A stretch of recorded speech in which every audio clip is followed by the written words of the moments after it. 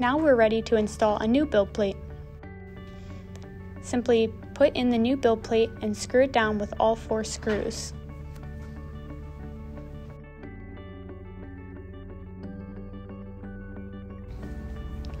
Once all 4 build plate screws are installed, we can remove any excess powder from the build area.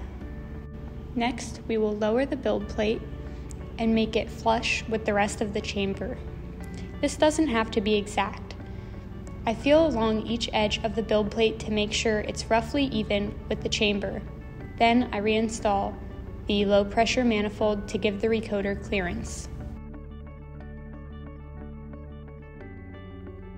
Next, we can change the recoater blade.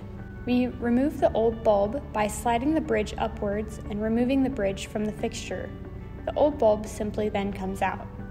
We can install a new bulb the same way by putting the bridge over top and then sliding the bridge over the fixture. Just like that, a new recoater has been installed.